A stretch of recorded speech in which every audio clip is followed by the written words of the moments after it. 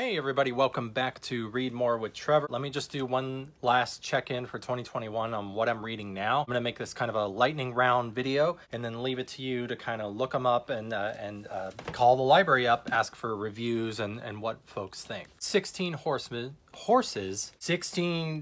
corpses of horses are found, and mystery ensues as people who come in contact with these corpses start getting sick. So really mysterious, particularly like gruesome if grotesque premise, but I think Buchanan's onto something here. Obviously I was drawn to it when I was walking around and thought, well, hey, I feel like a thriller, and picked this up. He's a first-time author. Check it out, see if it's something for you. Next, this one didn't get too much attention. It's actually published out of the UK, but I wanted to post about it here. King of Rabbits by Carla Neblett. Coming of age story about a young boy living in the projects and really just kind of coming into consciousness of all the adults around him and the circumstances they face. This did get some acclaim in the UK, and just kind of thought, you know what, it'd be nice to see a little bit more working class literature represented here in the States. So King of Rabbits. As folks know, I do try to read books in translation. I was looking up Russian novels, wanted to kind of find what are some more Russian novels, not from the 19th century or even the bulk of the 20th century, but very late, recent, the past few decades. And here's one from the 90s by Benedict Erofeev, Moscow to the End of the Line. And, you know, it's pretty short. I'm still in the middle of it, just slowly making my way. It is about a very inebriated man on a subway car and the sort of demons that haunt him and his thoughts. A bit Dostoevskian. I think that's part of the point.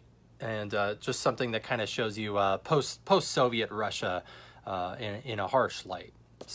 So there are the Dublin Awards, which I have to say, SDPL proudly is part of the participatory process to select which books win that award. And I am on that committee. Full disclosure, we are a diverse committee of professionals with San Diego Public Library who each year read a bunch of titles trying to figure out what's the title that we pick to step forward to be nominated for the title. And libraries all over the world do this for the Dublin Literary Award. So one selection we are looking over. I have no idea if it's any good. Still have yet to read it. But one that's come up among a few of the committee members is The Hole by Hiroko Oyamado. I know nothing about this book. I don't want to be cheesy and read the back of it to you in the video. So suffice to say, look it up. Super interesting. People I totally respect think it's great. So I'm going to give it a read, and maybe you'll hear about this one again in the future. Lastly, this is a writer I discovered just this year. A friend of mine recommended her to me. She has since passed. Want to pronounce her name correctly here out of respect. Dasa Drundic. She is a Croatian writer who what can I say? Like what is this book Trieste about? I mean, there's a protagonist who is older. She is combing through photographs and artifacts of her life.